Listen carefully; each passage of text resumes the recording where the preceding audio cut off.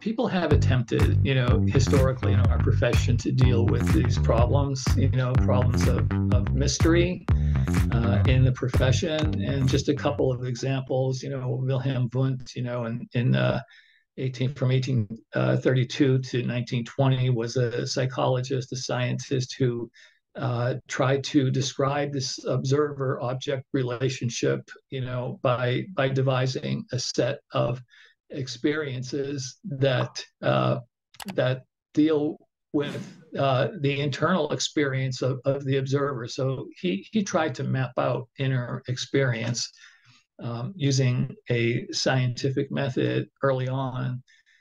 In regards to religion and mystery, the discussion of religion and spirituality in this profession early on, and I remember these days, it was somewhat taboo. So you really didn't bring up religion and spirituality all that much. In fact, if you did, it could have been considered a little risky in terms of ethics. This is a long time ago. I remember these days, though. I can remember these days, when any discussion around spirituality and religion was kind of dicey. And if you were doing a spiritual and religious assessment, the basic question was, what denomination do you belong to? And that was pretty much the extent of it. And a lot of the reason why there was caution and around approaching spirituality and religion, a lot of the reason why there was in some areas taboo around it was because of Sigmund Freud and his attitude towards religion and spirituality. So here he describes religion as a system of delusions, basically wishful illusions, together with a disavowal of reality. In other words, it's a delusional system such as we find nowhere else, but in a state of blissful, hallucinatory confusion. A lot of people today, I think, are in states of blissful, hallucinatory confusion sometimes, But religion's 11th commandment is thou shalt not question. So Freud was not into religion at all. Some of the people who broke with him, like Carl Jung, Adler to some extent, and Eric Erikson, had a kinder, softer approach to spirituality and religion. But as you know, Freud and psychoanalysis in the early days set the standard for early development in the profession. And then you have B.F. Skinner, science, not religion, has taught me my most useful values, among them intellectual honesty. It's better to go without answers than to accept those that merely resolve puzzlement. And I did not direct my life. I did not design it. I never made decisions. Things always came up and made them for me. That's what life is. So Freud was a biological determinist. So if you're asking questions, in the realm of spirituality about things like, is there such a thing as human freedom? Well, for Freud, we were biologically determined, and our template was set by the age 5, 7 at the latest, in his early developmental theory of psychosexual development. That was where the game was the rules for the game were written. So he was a biological determinist. Skinner was a radical behaviorist. So Skinner, I used to see him. He was alive when I worked at the Cambridge Hospital. We used to see him walk into the behavioral science building. His lab was on the 13th floor. His pigeon boxes were still there.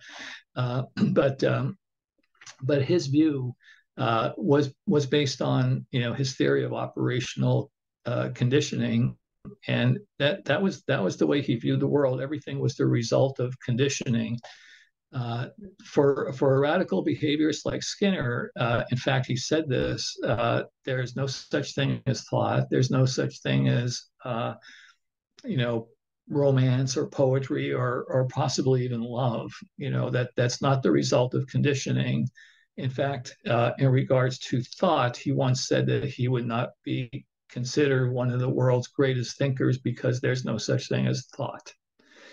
So these kinds of perspectives from some of the great names in our field and in the profession have influenced the way in which we have approached religion and spirituality in our practice. Now, when we look at the data, it's all over the place, really, about spirituality and religion. In America, the slide indicates here there was a strong interest that emerged in spirituality and religion after World War II. So polls indicated that most Americans identified themselves as either spiritual or religious. Many people identified with some form of a higher power. There's some evidence then that people who seek counseling expect their spiritual and religious concerns to be taken into account. Well, why was this after World War II? Well, if you remember, we just mentioned Freud, we mentioned Skinner. After World War II, the humanistic approaches in our profession became very, very, very popular. So you had people both in existentialism and humanism dealing with the nature of human existence. Why? Because World War II freaked people out globally. Not only was there massive destruction, not only was the capability of our capability, the possibility of violence and the capability that we had for destruction globally apparent, but there were also two bombs that were dropped on Japan, that really blew people's minds, and people began to. It was just really, astonishing and terribly frightening. At the anniversary of Hiroshima, there have been published accounts recently of survivors, and but globally, this kind of pushed philosophy and our profession into the realm of humanism and existentialism, where people began asking two questions. What is it? What is the meaning of life, of human existence? A deeply spiritual and somewhat religious question. Does it have any meaning if we're capable of destroying ourselves in this way? And then secondly, if we're capable of such mass destruction of human beings, what does it mean to be a person? What is the nature of personhood? And of course, people like Viktor Frankl, in his experience in the concentration camp, talked about the gradual stripping of everything that was meaningful to him. Everything that was meaningful to him was taken away until the only thing that was left was his integrity and his dignity as a human being. In his famous book, Man's Search for Meaning, which they will never probably take the man out of that title, but his experience in a concentration camp is sort of a metaphor for how people saw existence during those years. And then, of course, you have Carl Rogers, the great humanist, who made personal relationship the foundation of the counseling method. So just about everything that we do in terms of skills, reflection, summarization, empathic, unconditional, positive regard, all of these things that we practice, they're all a result of this period, and of the work of these people, especially Rogers, who valued, the individual, the person, and affirmed, personhood. I'll never forget when I was a sophomore in college reading On Becoming a Person.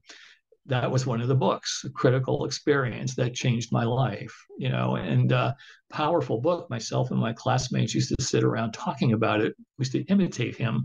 We used to listen to his tapes and then practice that reflective style of his, because it was exciting. It was exciting to have this strong affirmation of personhood, of individuality in community, but the recognition of a deep identity as a human person, came from the work of these people. It's pretty amazing when you think of it.